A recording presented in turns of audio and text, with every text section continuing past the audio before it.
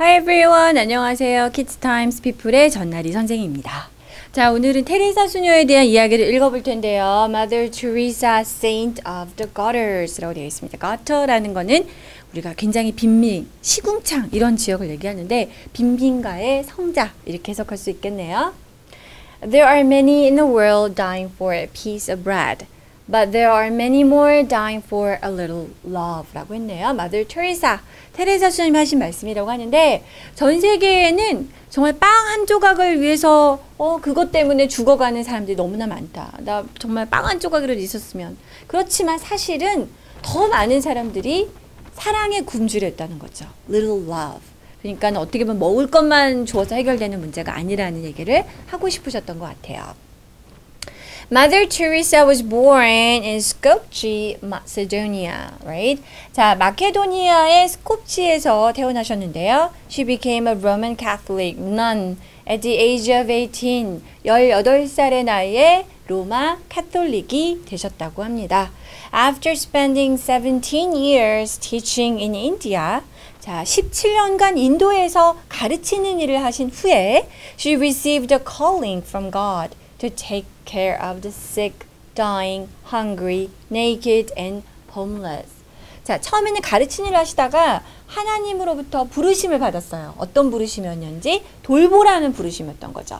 아픈 사람, 죽어가는 사람, 배고픈 사람, 헐벗었다고 우리 표현하죠. 옷을 제대로 못 입은 사람, 그리고 집이 없는 사람, 노숙자들 이런 사람들을 돌볼 것을 하나님의 그런 명을 부르심을 받았습니다. 소명을 받았습니다. Mother Teresa spent the rest of her life helping the poorest people in Calcutta, India. 인도의 캘커타, 우리가 이제 calcutta라고 이제 지명이 좀 바뀌었죠. 인도 캘커타의 가장 최빈민이 되겠습니다. 가장 가난한 사람들을 도와주는데 그녀의 남은 삶을 바쳤습니다. 보냈습니다. For her work, she won the Nobel Peace Prize in 1979. 자, 그녀의 이러한 활동으로 인해서 1979년도에 노벨 평화상을 수상하셨습니다. This year, 19 years after her death, 자, 돌아가신 지 19년이 지난 올해에 Pope Francis made her into a saint. 프란시스 교황은 테레사 수녀님을 성자의 반열에 올리셨습니다. 자, 그럼 우리 관련된 vocabulary 퀴즈를 풀어볼까요? 네, 괄호 3번부터 보도록 하겠습니다. 자, remainder, what is left. 남아있는 거란 얘기인데요.